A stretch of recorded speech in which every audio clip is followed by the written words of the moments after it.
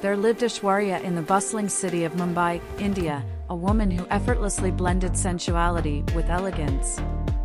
Her almond-shaped eyes sparkled with a mysterious allure, drawing people into the depths of her charisma. Aishwarya moved through the vibrant streets of Mumbai with a grace that turned heads, her traditional saris hugging her silhouette, revealing the perfect balance of allure and sophistication.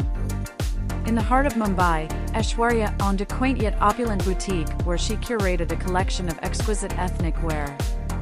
The rich fabrics and intricate designs mirrored her own captivating persona.